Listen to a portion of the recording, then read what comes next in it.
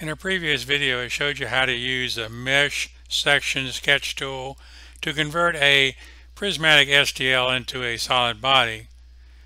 In this video, I'd like to show you how to take away all the faces in a model such as this, where it comes from the actual extruded sketch that has segments.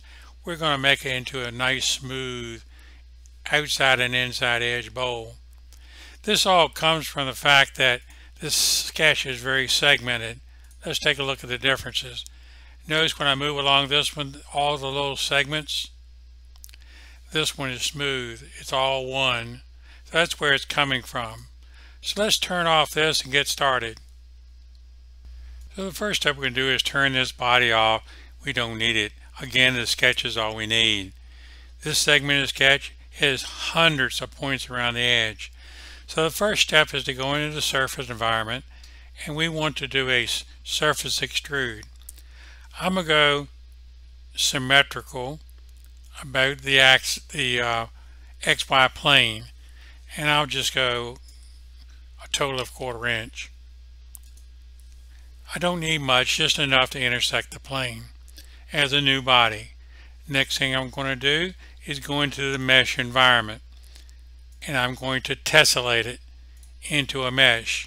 Using the standard settings, I'm not going to do any more. I'll turn the sketch body off where it's been consumed. Ignore the opening, that's fine, we know that. So the next thing is go to the Mesh Section Sketch tool. Pick on the mesh. Now we need to pick on a plane. So we'll pick on the XY plane, which is off the screen. And you get the orange line right on the top of it. Say OK. Now we can turn the body mesh off. All we need is the sketch. So find the sketch in the browser and right click on it and edit it. Below the sketch you'll see the orange line, which we're going to be using in a second. Next thing you want to do is go to the Create menu and find the one that says Fit Curves to Mesh Section. This will bring up the Fit Curves to Mesh Section dialog. There are many commands here for lines, arcs, polylines, closed polylines, or splines, circles, and ellipses. And the other components I hope you'll explore as you go. What we're going to do is be fitting splines along these curves. We're going to do it in two sections. We're going to use the short path first, which is the bottom. We use the long path second. So a short path, we zoom up real close to get the very corner. Then we'll just go out and zoom up on the other one for the short path. It doesn't really match which one you do first, but I like the short one. Now I'll switch to the long path and go back to the first point, and you'll see it go around the top. Zoom up real close to get the right one, and you got a profile. Say OK. Finish your sketch. So now you can go into your sketch and you can turn off the orange or section mesh, the section sketch.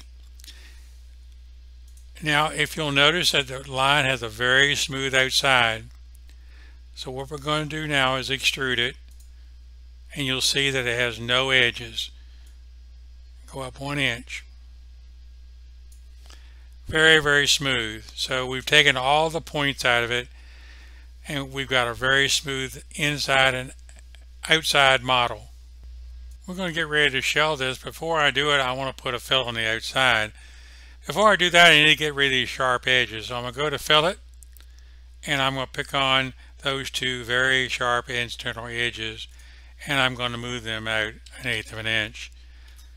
Next thing I'm going to do is add a fillet to the bottom of a 1/2 inch. I did that ahead of time because when I shell it, we'll pick it up on the inside automatically.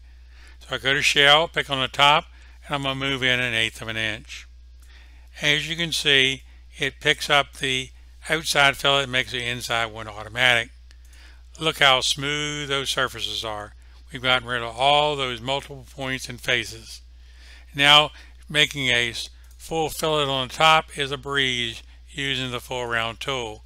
Just zoom up on the top surface and pick on the face and you'll get a round on the top automatically. So there, as you can see, that we have converted a very messy bowl into a very smooth one that's easy to fillet and work with.